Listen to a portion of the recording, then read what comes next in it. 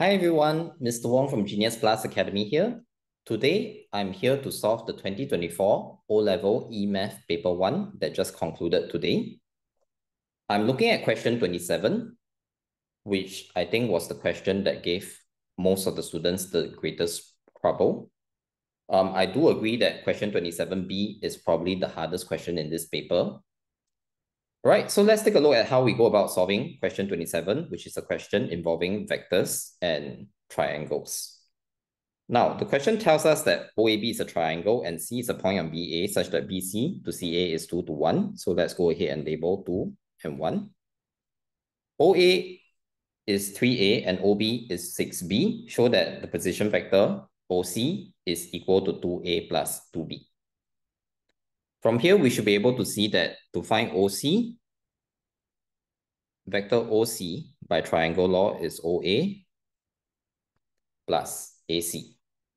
Or you could use OB plus BC. Either one is fine. Regardless, you can see that the common thread is the vector AB. So that's what we are going to find first. So vector AB by your triangle law is equal to OB minus OA. So that gives you 6B minus 3A. OC, I'm just going to use vector AC, is therefore equal to OA plus AC. And because AC is 1 unit while the entire AB is 1 plus 2 equals to 3 units, we know that vector AC is 1/3 of vector AB. So this is equal to 3A, which is vector OA, plus 1/3 of vector AB. So 1/3 of 6B minus 3A. Expand this, you will get 3A plus 2B minus A. And you will simplify down to 2A plus 2B, which is what the question wants you to show. So 27A, I think, is still relatively straightforward for most students. It is 27B that was the killer. Now, we are told that P is the midpoint of OC. Q is a point on OB such that APQ is a straight line. In other words, APQ are collinear. So that means AQ equals to KAP. In this case, they tell you that AQ is equal to MAP. They also tell you that OQ is equal to NOB because OQ lies on the point, is a point that lies on the vector OB. And so they are also collinear. So the question wants you to find the ratio of OQ to QB. So the first thing we need to figure out is what exactly is OQ, right? So let's look at what is given to us. They tell us that P is the midpoint, which means these two parts are equal. And if you look at the question, we would very likely need to find AP or AQ in some form. And we are given the vector OP. So let's go ahead and find the vector OP first. So OP is equal to half of your vector OC because OP, P is the midpoint. And so you have half times 2A plus 2B, which we found in part A. And that will give you A plus B. So now let's take a look at the vector AQ. So we know that AQ can be OQ minus OA. Agree? But we also know that AQ, as given in the question, is equal to MAP. So let's express AQ in those two ways. So AQ is equal to M AP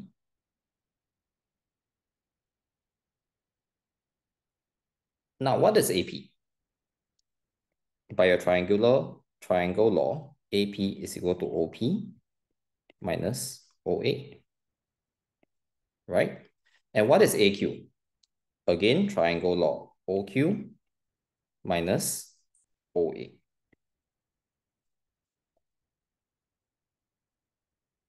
we are directly given what OQ represents. OQ represents NOB. So NOB minus 3A, which is OA, is equal to M. Now that we have found OP previously, A plus B minus 3A. So this will simplify down to 2MA plus MB. On the left-hand side, we know that OB is 6B.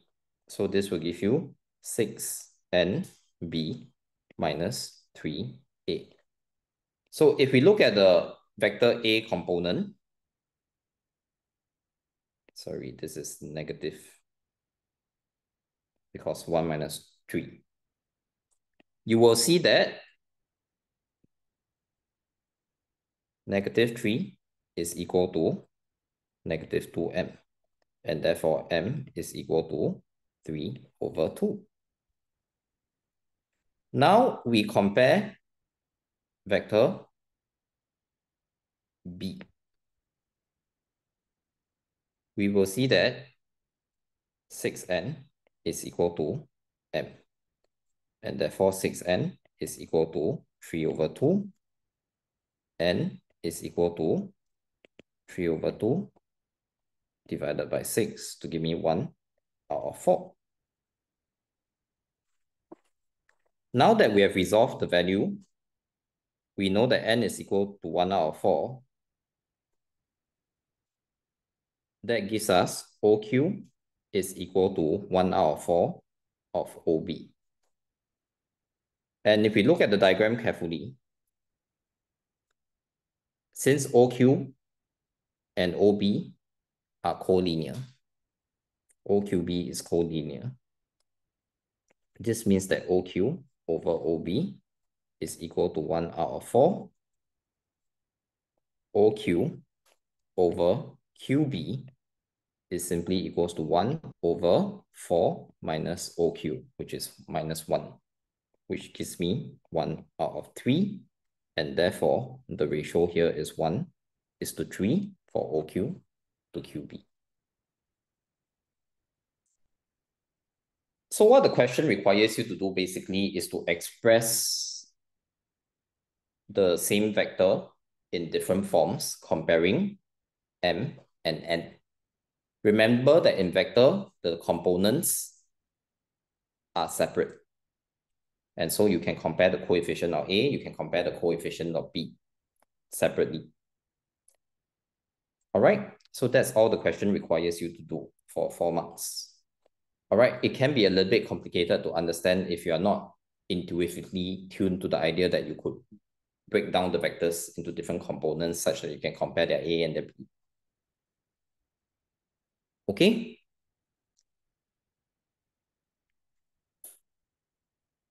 Let's take a look at question C. The triangle OBC is 25 cm square. Find the area of triangle OAC. If you look at the diagram carefully, you should see that OBC and OAC are what we call adjacent triangles where they share a common length. In this case, they share a common height. If I let BC and CA be the bases of the triangle.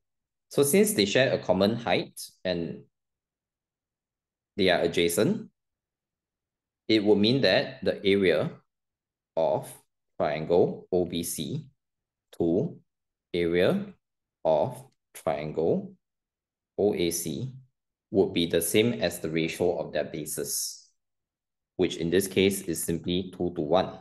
And therefore, if OBC is 25, then OAC would be 12.5. And that's it for this entire question. Okay,